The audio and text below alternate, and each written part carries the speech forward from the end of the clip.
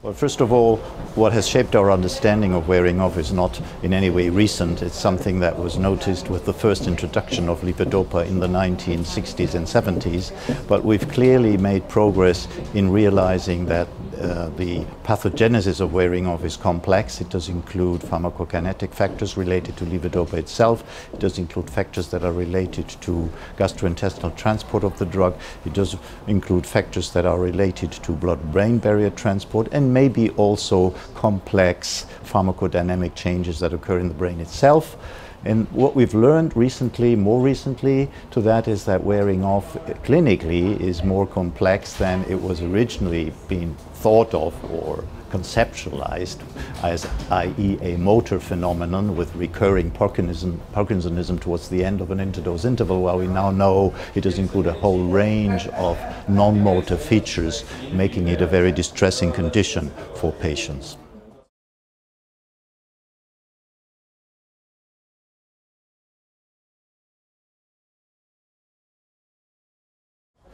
The management of wearing off basically is focusing on attempts to make the delivery of levodopa or the dopamine derived from levodopa more continuous, such that we would avoid fluctuations in levels, not in blood so much, but in the brain, where we know that with these intermittent dosings of oral levodopa we will get ups and downs of striatal dopamine levels in the end of the day, and that's unphysiological. Brain doesn't like it, and treatment focuses on smoothing that out, and that does include manipulations at the oral drug regimen side, simple things like reducing the interdose interval, thereby increasing the dose frequency, but also changes to the pharmacokinetics of the drug formulation, i.e. developing, which is still ongoing, extended release formulations of levodopa in particular, and they're using enzyme inhibitors like MAOB inhibitors and COMT inhibitors to prolong the half-life of levodopa, increase the bioavailability, and thus smooth out these fluctuations.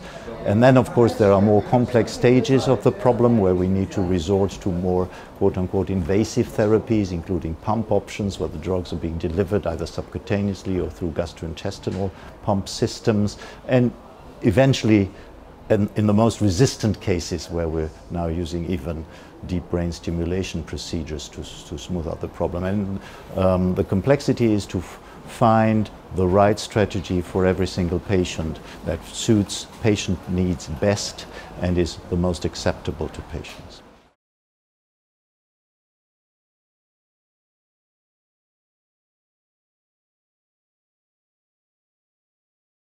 Well, the most important unmet need is that we do not have a treatment that will, in a non-invasive fashion, I'm excluding deep brain stimulation here or pumps, that will completely eliminate wearing off. So whatever we do at the non-invasive oral pharmacotherapy side will always result in a bit of remaining wearing off problems.